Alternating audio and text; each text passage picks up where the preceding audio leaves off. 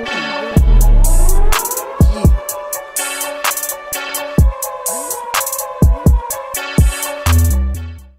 here today with a high school football standout, a University of Wisconsin graduate, a second-year tight end for the Denver Broncos, and a friend of mine, Mr. Troy Fumagalli. Thank you for joining us, Troy. Yeah, I appreciate it. Troy, for those who don't know, me and you attended the same high school, Waubonsie Valley High School, and we actually met each other at summer camp for basketball. And I thought that we were going to be teammates together. You and a guy by the name of Brian Jefferson were going to be my two big guys, per se, and I thought we were going to run the league. But you later made the decision not to play basketball, and I never got around to asking you why that was. So I figured today would be the perfect day to ask, why is it that you left on me like that? Man, I go back and forth on that. I wish I would have. Sometimes I think it was a lot. Just doing all three sports. I love baseball, and I had to give one up.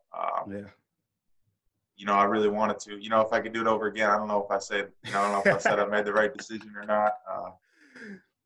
But it is what it is. Yeah, it makes sense. You definitely had a good shot, though. I still remember that left jumper that you had, man. You could shoot. That's all I got. Yeah. Now, the tough times that we're going through with this pandemic. It's forced all of us to adjust in different kind of ways. You actually had your own draft party at home, but for draft guys coming out this year, they were forced to have their draft parties at home. How do you think the NFL handled this situation, and how do you think the stay-at-home draft turned out overall? You know what? I thought it was cool. I really did. First off, I thought the NFL did a good job. Just, I thought there was going to be some tech problems or, bouncing back and forth. Mm-hmm. But, it was cool just kind of seeing everybody, at their own home with their loved ones, people that helped them get to that point. And it was just cool. It was cool to see, everybody, say what you want, but everybody dressed up in a dress room, in a draft room. Yeah. There was none of that. It was kind of just you're in your own home and you're kind of with those people that got you there. And, there's something cool about that, that's kind of where, in a sense, it started, and that's where you got the news. So it's kind of cool. Yeah. Everybody being able to have their family and friends around is definitely a strong point in the situation. I think also during this time where there's not much live TV going on, I think having that draft still happen, and then also things like the MJ docuseries that's going on, I think that's things that lift our spirits during these times. So I definitely enjoyed it for sure. Oh, no, I mean, just like you said, that and the MJ doc are keeping me sane. Yeah, exactly. Now, Troy, you come from a family full of athletes. Your dad played football at Holy Cross. Your brother Drew played baseball at Dayton, and your other brother Ross played football at Dayton.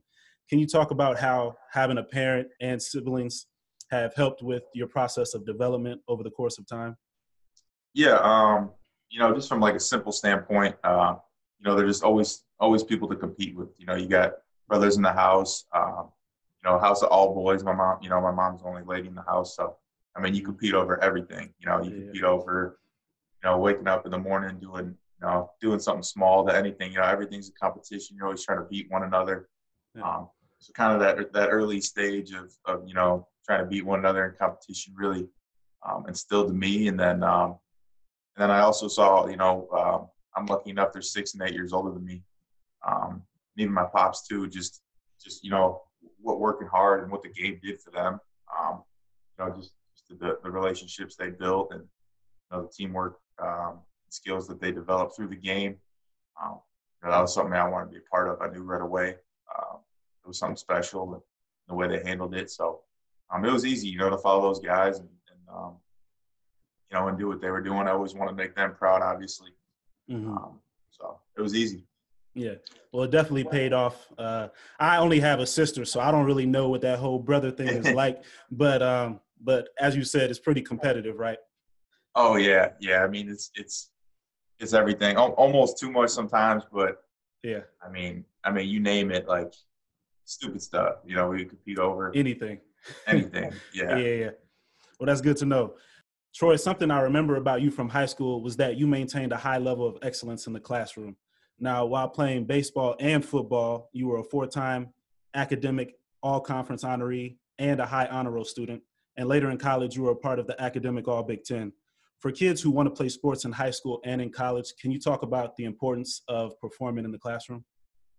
Yeah, I mean, at the end of the day, I think, no matter what level you start playing at, that's what's most important is your education, and that's really, your foundation of, who you are and what you could do. So I think that's just really important. You don't know when this game could be taken from you. You don't know, in any shoes. So it's just always good to sharpen the mind and have something to fall back on in any situation. So I always try to do that, stay in the classroom, get there early, do everything right, just for those instances.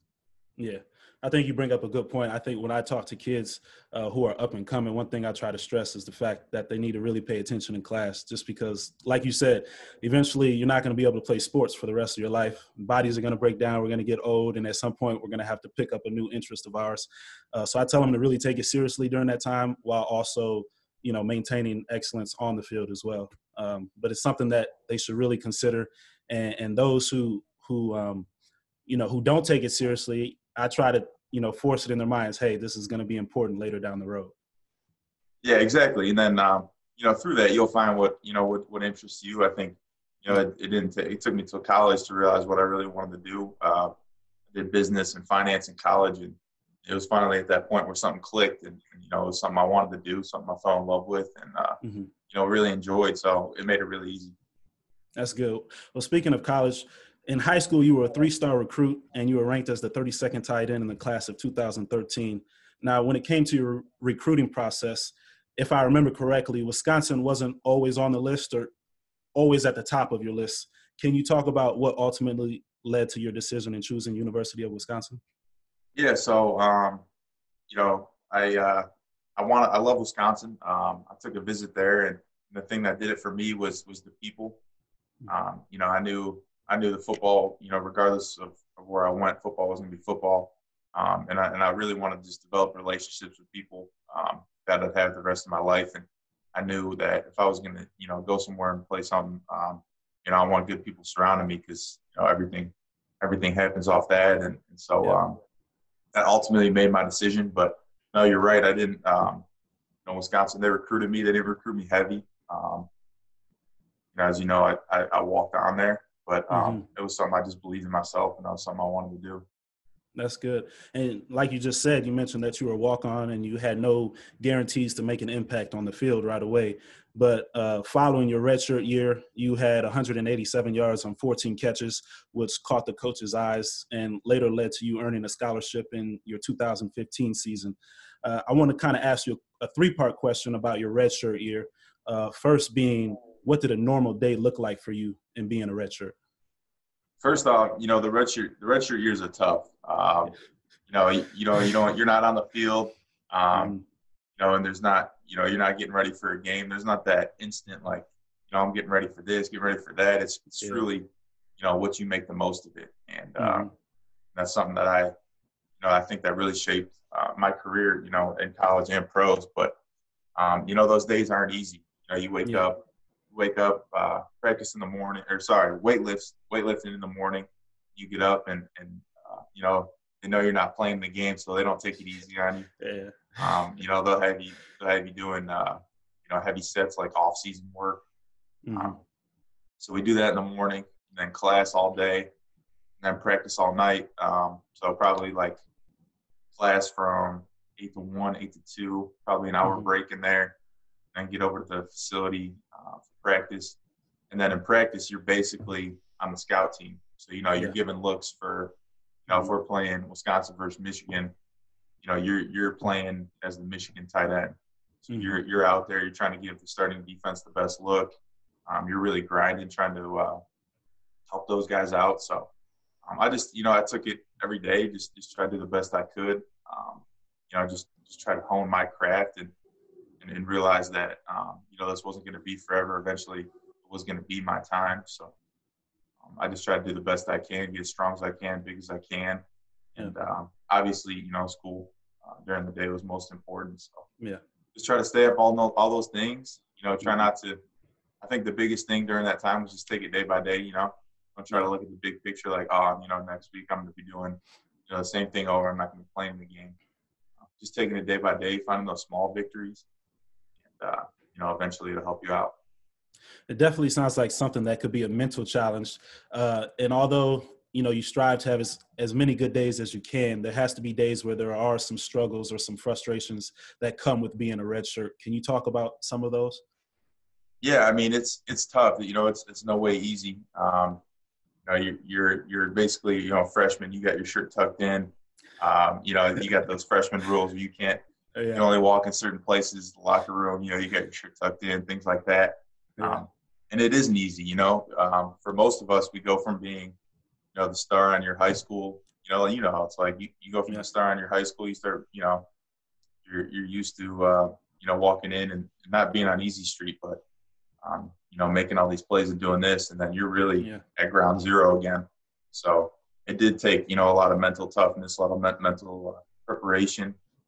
Lucky for me, I had a good support system around me that I believed in myself, and I knew that this would only be temporary. Mm-hmm. But, it's tough. A lot of guys struggle with it and things like that. So it wasn't easy. And like you said, you came out on top. How would you say going through that redshirt year, how did it ultimately prepare you for the seasons ahead? It's exactly, you give what you give. So, or you get what you give, sorry. But, so I just try to get as strong as I could. Try to be a sponge, learn as much as I can. Yeah. So that's kind of what I did. I went from, I think I was like 215 when I came in. And the biggest thing was for me was a lot of physical development. Mm-hmm. I think I got up to 245 almost. It wasn't the best looking 245, but but you got there. I knew if I wanted to play in the Big Ten, I had to put on some weight. So that was the biggest battle for me. Mm-hmm. So I did that as best I could, and just try to do as much as I could. At the time I was so young, and mm-hmm. Just try to be around the right people at the end of the day. Yeah. Well, you definitely explain the definition of a red shirt pretty well for people that don't know. And I have to say, going into Santa Clara with my freshman class, there was 4 of us, and 2 of them got redshirted. And it was just tough sometimes to see everything they had to go through, all of the extra work behind the scenes that people don't know about. And it's a big mental aspect, like you said, because they're coming in every day and practicing just like us, but they know they're not going to suit up for the games. So they have to somehow say in their mind and play tricks with their mind saying, all right, even though I know I'm not playing, I somehow need to still find a way to continue to get better and not really let this defeat me. I need to know that I'm getting better during this year, and I'm going to be ready for the seasons ahead. So I commend you for that. And for those who are listening, they now know what it takes to get through your redshirt year. Exactly, yeah. Troy, you're a special player, and I say that because of the fact that at Wisconsin you started off as a role player, but you later emerged into a supreme player, a top dog for Wisconsin. Both of those roles require a certain responsibility. Can you talk about the responsibility that each one of them require? Yeah, so that's a good question. They're completely different. They really are. As a role player, it's not it took me a while to get used to. You only play 14 plays of the game, and so much of the game is feel. You go out there, you get comfortable, and that's hard as a role player. You only get so there's about 80 offensive, 70, 80 offensive snaps a game for each team, and you only play 10, 15% of them. So as a role player, you don't get in any groove. You kind of got to go out there and make the most of it. So it does take. It's a little more. Not on the field work. It's a little more classroom work early on in my career. It's one thing I try to take with me is you're not going to get as many reps as a starter. You're not going to get as many reps as the guys that are in there a lot. So you really got to be honed in the classroom. So when you get your opportunity, they understand that you can do it, and you're getting better at the same time. You're not out there wasting a rep. So just kind of, I think the biggest thing was get more mental reps than physical. And when you go out there, give it your all, really. Mm-hmm. Just go out there, fly around. Don't be scared. Yeah, exactly. 18-year-old kid in the Big Ten. That's tough. That was tough. And then what else was tough is, like you said, the big transition from a role player to a starter physically, it was tough at first, just because I was never used to. You go from being used to 10 to 15 plays out there, and Yeah. you're expected to perform at a high level. Like I said, 70, 80 plays a game. It wasn't easy. It was a lot of physical work on my body. Especially at Wisconsin, the tight end position. Yeah. You were expected to run a lot, and you're expected to block big guys a lot. So it took me a while physically, just to get my body conditioned for it, and then once again, it was something that once you master the role player craft, it's not like you just jump right into the mastering the starting craft. You kind of got to start at ground zero again. You're not going to win every play. There's going to be plays with people across from you. They beat you.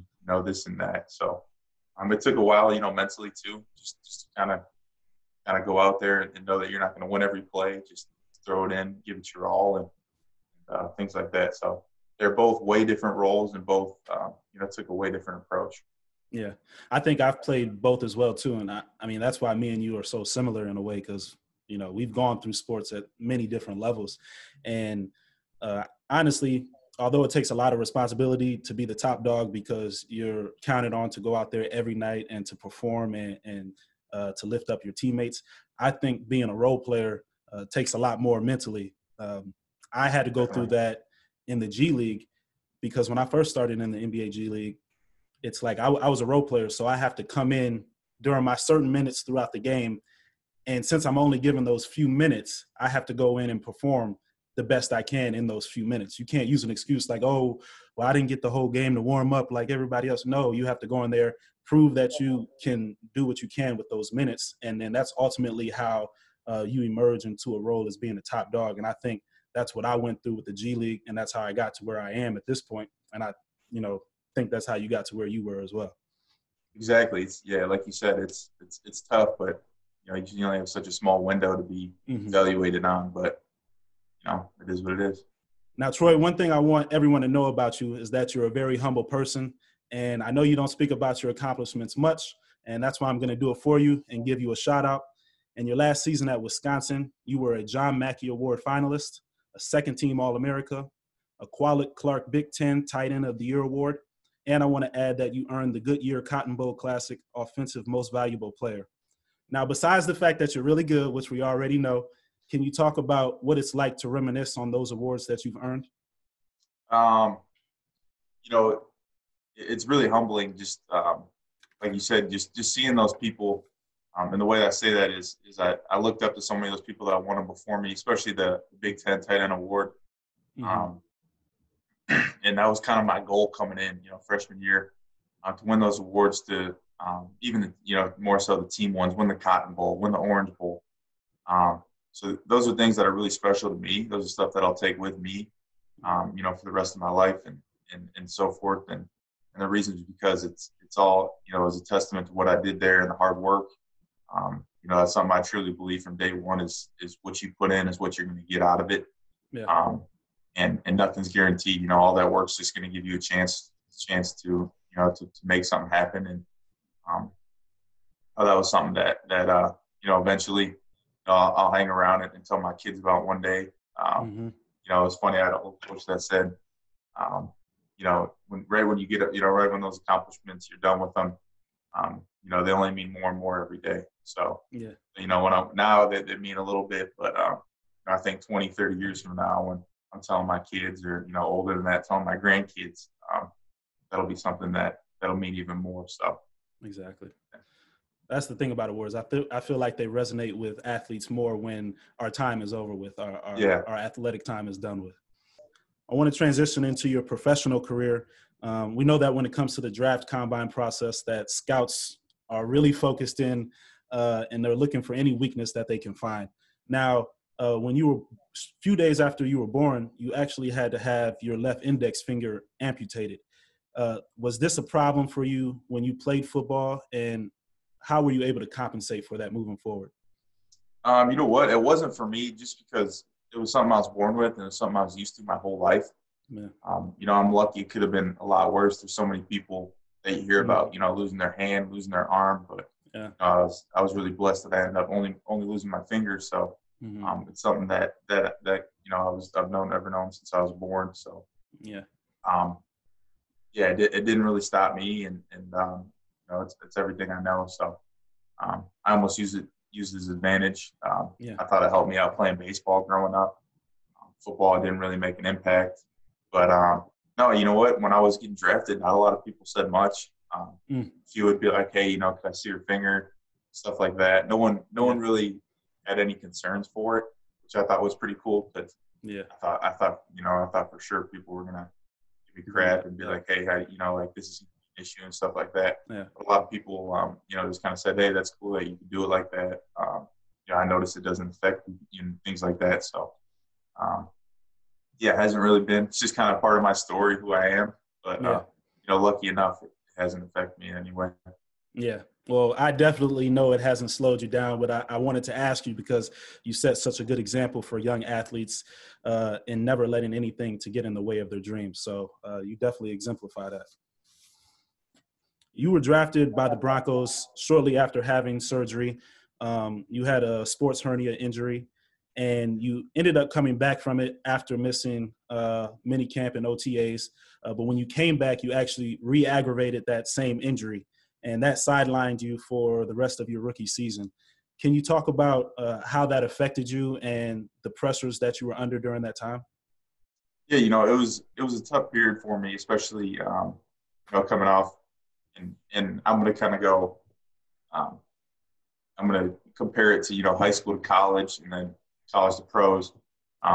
In a similar sense, you're so used to being the man and making plays and being out there and doing all this thing, and then same thing, college and NFL, you kind of go back from ground zero again, starting over.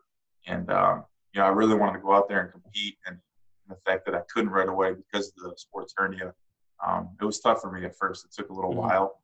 But lucky enough, I've been through that situation with the red shirt that, you're not going to be out there. You're not going to be making plays, but it's not the end of the world. You could find a positive out of it.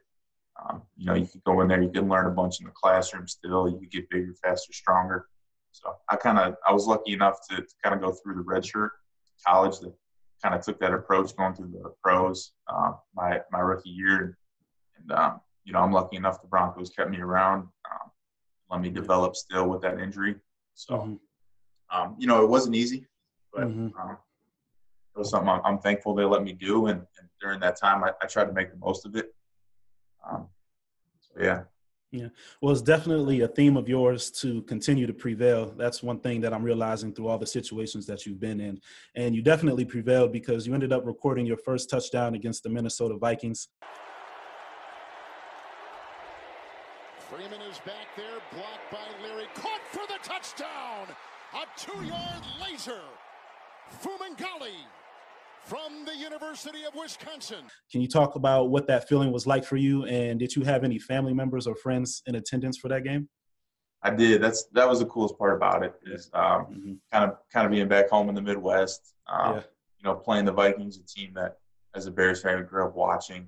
And the whole family was there, and just kind of recording that first one. It was actually one of our starting tight ends, Jeff Hireman, got hurt. So I kind of had a bigger role that week, and I wanted to make an impact and do all I could. So it was special. It was kind of one of those things that I think I'll reflect back on, and all the things I've been through in my career, especially rookie year. That was tough. That was kind of one of those milestones. Throughout that kind of make it all worth it. That you kind of forget about all that you've been through, and you're kind of out there, and you feel like your old self. You're out there playing the game again, making plays and just having fun, and you don't really worry about the rest. So it was a really cool moment. Unfortunately, we lost. We almost won. We lost by I think like 4. Came down to the very very wire. We had the ball on the 2. Didn't get it in. That would have made it a little better. But no, it was cool. Just it's kind of that moment that, especially since my family was there and they've been with me my whole career, and them to see that's probably the coolest part about it.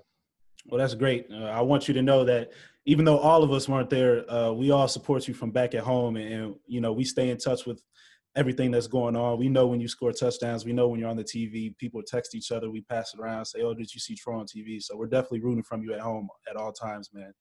And you talk about that being a special moment. Another special moment was actually captured that season when you played the Green Bay Packers. You actually were caught in a picture with Aaron Rodgers as you were walking off the field at Lambeau Field. Can you talk about what you guys were talking about, and can you talk about what that feeling was like to realize the moment when you first picked up a football as a little kid to now being on the same field as Aaron Rodgers?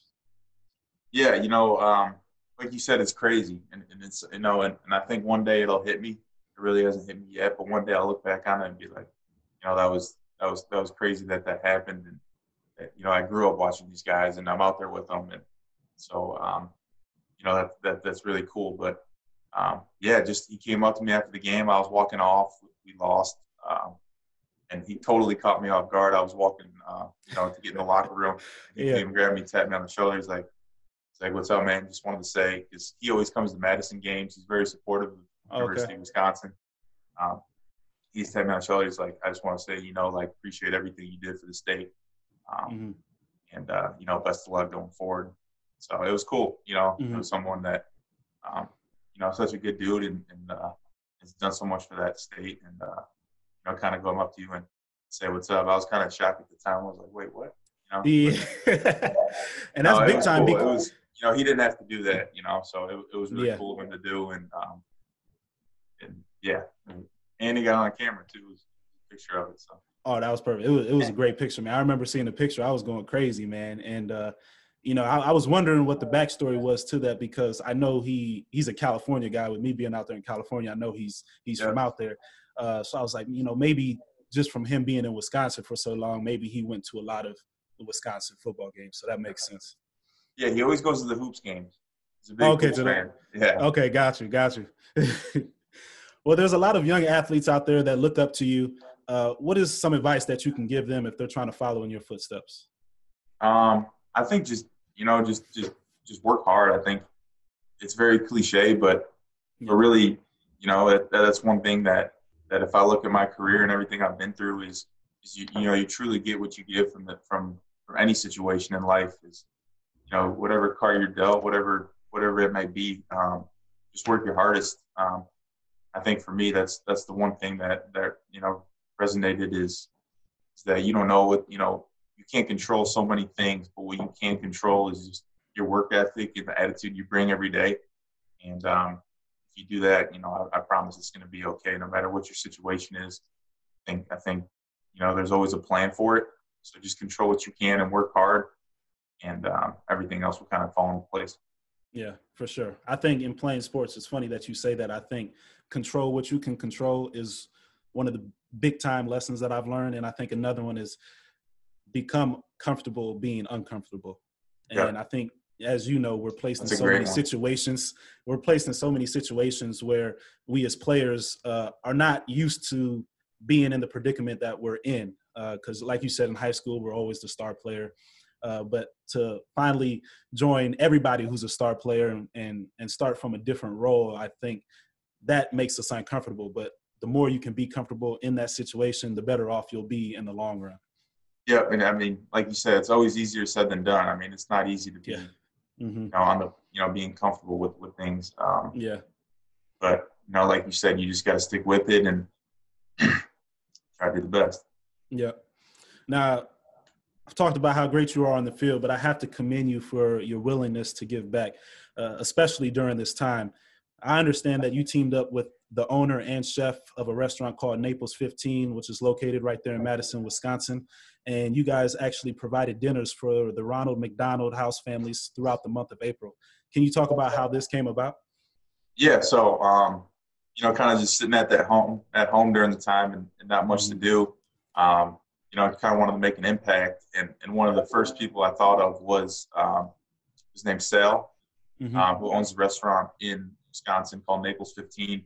Sal is actually from Italy, very good guy, awesome guy, broken English.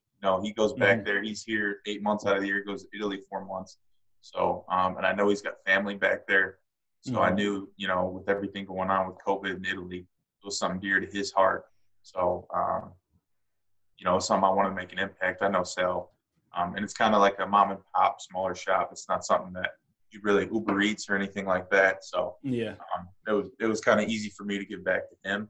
And I thought the easiest way for him to do it is by cooking. That's what he's best at. So I thought, what can I do? And I reached out to the Ronald McDonald House in Madison, who's also, at this time was struggling through some things. So I basically got it set up where, I would pay for some meals, basically for, meals for twice a week for a couple months. And he would deliver those meals to the Ronald McDonald Foundation. Wow. And feed those people, so it kind of not only give the Ronald McDonald House people, a hot meal, but also give Sal some business. So it was easy for me. And then obviously with my connection to Madison, it was a town that I owe a lot to. So. Yeah. Well, you've definitely made an impact both on and off the field in Madison, Wisconsin. And I might have to, next time I'm in Wisconsin, I might have to visit Sal and try some of his food. Because as you know, I spent my first season in Italy playing overseas. So, I know a lot about the Italian culture and the Italian food. So for a guy that you said is from Italy and spends half the year in Italy, I'll have to go try his food because that might be the best Italian food that I get now that I'm not actually in Italy. You got to go. I'm telling you, he gets everything from over there. He ships it all in. So it's that's perfect. I haven't been to Italy, so I can't, you can't know really, a little more than I do. But I think this is close as this can get. So. Oh yeah, for sure. I'll give it a shot. Now you have to give us your best or funniest welcome to the league rookie moment. Man, I know everybody has one, so I know you have to have something to give us. Funniest, so there wasn't like one. I was trying to think of like a play where I was out there, like going against Von Miller, and he kind of blew me up. And there was a few times like that, but there wasn't one that stuck out. But I'll give you the funniest is, coming as rookie, we had to, you had to do the rookie talent show. So so I went up there with one of my other teammates. We were nervous as heck during camp, right? You got a million things going through your mind during camp.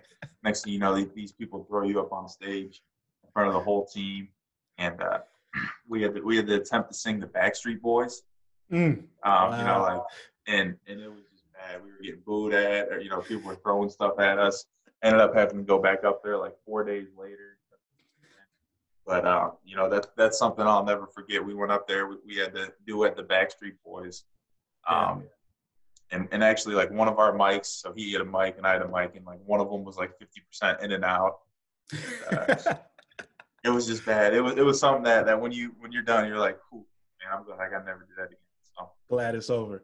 Yeah. And that's the thing that people really don't know about rookie seasons is the fact that as rookies, we're just now entering the professional ranks, and we're so worried about making sure we know this play, making sure we're on time to this practice, doing everything right. And then on the side, we got the veterans telling us we have to sing or dance, or we have to worry that they're putting popcorn in our cars or things of that nature. It's like things you're not really trying to be bothered with, but you kind of have to go through it. No, you just got to embrace it. Like, it is what it is. You just got to embrace it. It is what it is. That's funny, man. I like that. Let me end with this before we hop into our rapid fire questions. What is one of the greatest lessons you've learned, and how has it helped you moving forward? I know you gave us a few, but if there was one that was greater than that you usually abide by, let us know. I think the two that that resonate with me. I already kind of brought them both up. Is you get what you give in this life. That's the biggest. How much work you put in. I truly believe that's where you're going to get out of it. So whatever you put in, and then the other thing I really believe is everything happens for a reason. So whatever it is you're going through, adversity, whatever it is, just fight through it, because it is part of a bigger picture. It is part of a bigger plan, and you might not realize it at the time, but I guarantee you that in some way, shape, or how, it'll make you a better person, or you get something bigger out of it. Yeah. You mentioned that adversity is a big thing to mention. I think it's good for young kids to know growing up. When you're going to hit a brick wall at some point, when you hit that brick wall, you're going to stay down or you're going to get back up. And ultimately, I think you, guys like me and many other people in the world, we choose to get back up and continue moving forward. Yep. 100%. All right. I want to hop into these rapid fire questions. I'll ask you a few and then just shout out your answer, man. All right. Tom Brady or Aaron Rodgers? Aaron Rodgers. Golf or bike? Golf. Country or rap? Rap. Favorite Chicago restaurant? Gibson's. Tough one. Gibson's. That's a good one. Favorite vacation spot? San Diego. I saw that one coming. And last one, favorite city to travel to for road games? Ooh, road games.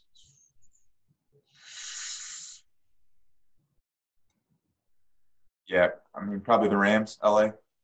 LA. Yeah. All right, good. I was thinking, I was going to say, it's either got to be like Chicago because everybody, all his friends are there and everything, or it's got to be LA just because everybody loves LA. All right. Well, that's Troy Fumagalli, ladies and gentlemen. Thank you so much for spending time with us, Troy. We really appreciate it. I appreciate it, Jared, as always. That's a wrap for this episode of JB and Company. Just like Troy, let's all continue to find ways to help people throughout these unfortunate times. Spread the love and stay safe.